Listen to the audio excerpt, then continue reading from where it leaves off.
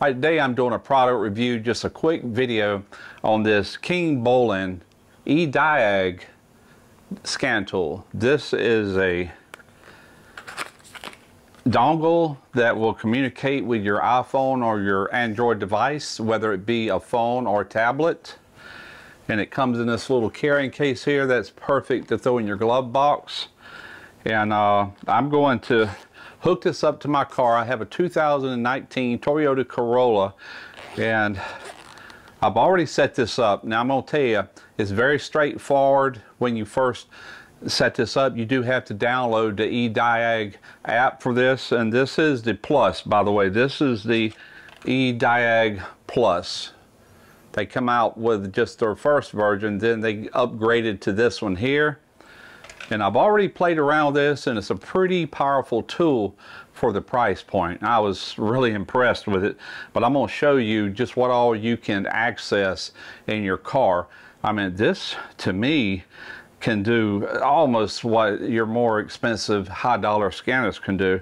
And for the record, when you get this, do not throw these instructions away, because while you're setting this up to your vehicle, it's going to ask you for a serial number and activation code, and it's right there on front of the instructions.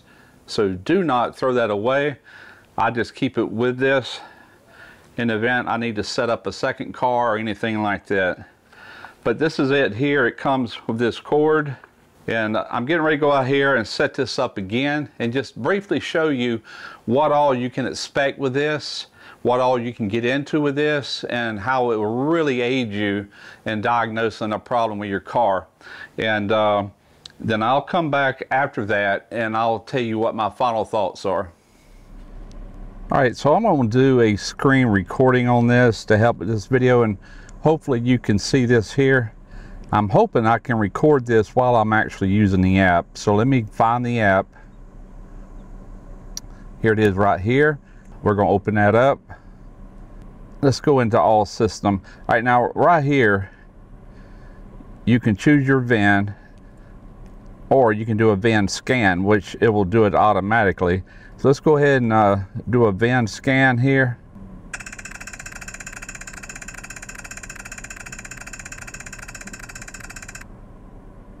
All right, it's giving me a choice here, Toyota Corolla LE, SE, or XL, year 2019. It's already check marked, so just hit confirm. All right. And I'll tell you, this thing is pretty fast. It works off of Bluetooth. The dongle that I've got plugged up to the car talks to my iPhone through Bluetooth. Now you can also use a tablet, like an Apple tablet, or Android. All right, this is North America. Let's go into that. All right, with smart key, without. This car does not have a smart key.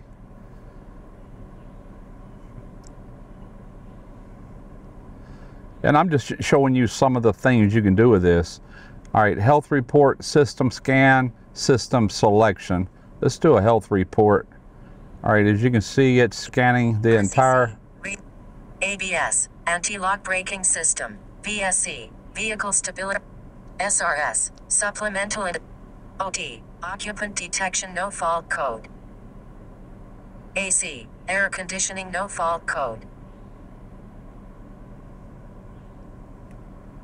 TPM, CM, combination meter, no fault, CC, charging control, not equipped, SR, sliding roof, not equipped, TD, theft deterrent not equipped, RES, DDM, drop, FRC, front recognition camera no fault code, LKA, lane keeping assist, LDA, lane departure alert no fault code.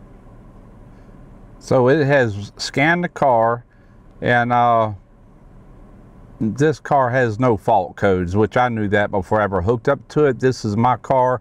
This is a 2019 Toyota Corolla, and it just ran through all these. It's doing no code whatsoever. Maintenance functions. All right, here are your maintenance functions, and depending on the car, is going to determine what all it allows you to do, such as you can bleed brakes with this, BMS, box, brake, DDF, EGR, ETS, IMMO, injectors, oil. All right, health report, system scan, system selection. Let's go to that. Let's go to powertrain, chassis, or body. Let's go to all systems. All right. This is actually picking up every computer inside of this. Let's go into air conditioning.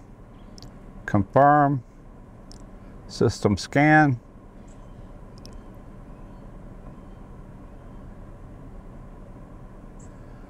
All right, read fault code, clear fault memory, read freeze frame. And this does have freeze frame capabilities if there was anything that set a code, but see here, no freeze frame data.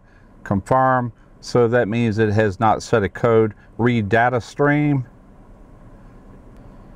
But you can check. All right, evaporator target temp. Let's confirm that. Okay, evaporator target temp would be 1.5 degrees Celsius, which is I think like 41 or 42 degrees Fahrenheit. Magnetic clutch relay.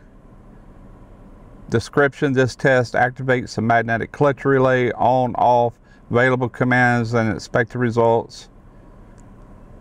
All right, let's no monitoring data. All right, off. On. Let's go ahead and cut off again. Let's see if I can notice a difference in the temperature coming out of the vents. The compressor should not be running, and I do feel it warming up.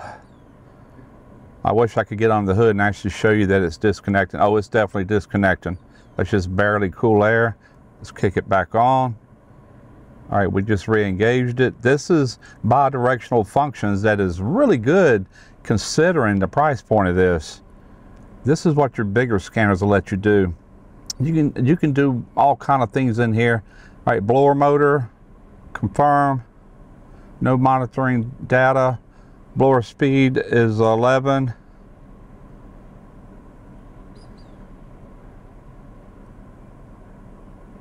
All right, I just increased it to 12. Back to 11. So as you can see, you can control your blower motor. And all this just aids you in diagnostics.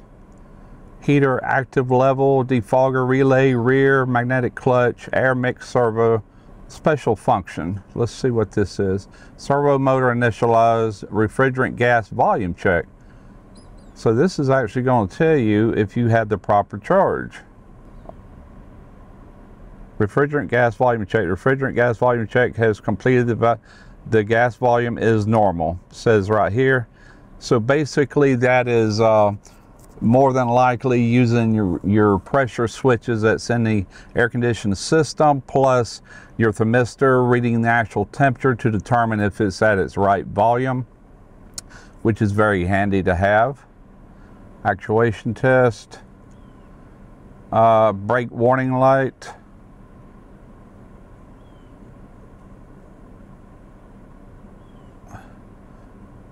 All right, right now it's off. Let me turn this on. Yep, my brake light just come on. You'll just have to trust me on that. You might be able to see it through this other camera. All right, let's turn it off. All right, it is off. More bidirectional functions here. ABS, solenoid, everything to do with your brakes. Stop, light, relay. It's giving you an idea though just what all you can do inside of this. It covers everything. I think this is immobilize. Disclaimer: if you use or upgrade this software, blah blah blah. Confirm. All right, let's go to Toyota. Info, switch on ignition. Now see here, you can actually get a new key and you can program it yourself. This is where you would start right here. Info, switch on ignition. Then it's going to tell you to put the other key. It just walks you through it. So that's very cool. All right, we've already looked at air conditioning. So take a look at that.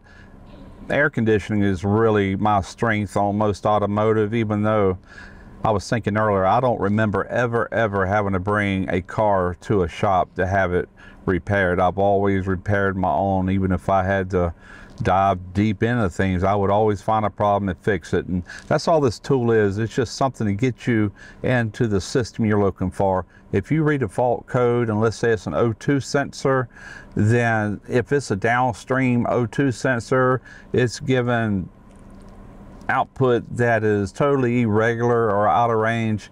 It kind of tells you that's where to start. That don't mean you have a bad O2 sensor. It could be a stopped up catalytic converter giving it those readings, but it at least tells you where your problem is or where to go. It's not going to fix it for you. It's just intended to be a tool like any other tool. All right, so it tells you what is equipped on this car, and that is basically it. That is a little different than what I did earlier where I was pulling up fault codes, which it had none, but it scans just to see what all is available in this car. I am actually reading the data stream on the engine itself. This has got your vehicle load, your mass airflow, intake air, atmospheric pressure, coolant temperature, engine speed, vehicle speed. All right, let's back up. Manual select, throttle sensor position. You can look at all these different things on your car. You can just go one system at a time. Fuel system, your short fuel trim, long fuel trim, evap, current fuel type. All of this is at your disposal to go in and look at. It's going to take me a little while to get familiar with just what all you can do. Vacuum pump here, purge cut, AF heater duty. Man, look at this. You can get into all of these systems. There is such a ton of information in here. And I'm going to get out here and just play with this a lot to where I can get very familiar with it. That way, when the day comes I actually need to use it, I'll have a better idea on how to navigate this. System selection, powertrain. Let's go to powertrain. Cruise, engine, and ECT. All right, confirm. Read data stream. Manual select. Oh, battery voltage. Here we go. All right, here we go. Battery voltage, 13.6. All right, so this is showing you your battery voltage, which is also showing you that the alternator is putting out. See, I got 13.69. If I get into this a little bit, let's see if it changes. Change a little bit. But the alternator is definitely charging. If you remember or follow this channel, my last video was how to test an alternator. Well, with this tool, you can just get inside your car, turn on the air conditioner, pull this up, and you'll know instantly if you are in fact charging. So that's pretty handy to have. But it tells you all kind of things here. You've got vehicle load. Let's do the MAF sensor here. And by the way, if you don't uncheck the one prior, it'll still show up. There's your output for your MAF sensor, your mass airflow. Uncheck that. Intake air, you can do that. 76 degrees Celsius, that's the temperature of it. Throttle sensor position, let's do that one. Okay, there it is in the middle. I'm just sitting here at idle. Let me get into my throttle a little bit. And there we go, it's reacting. Okay. Go back.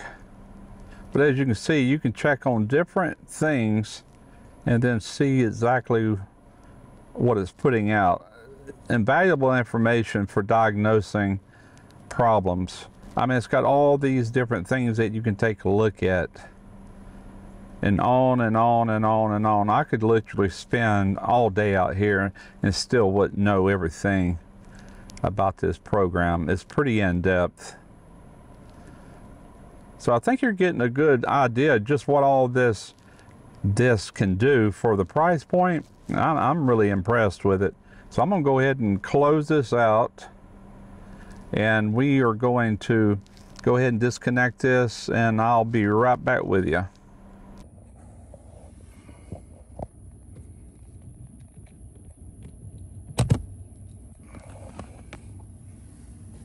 Well, pretty impressive, huh?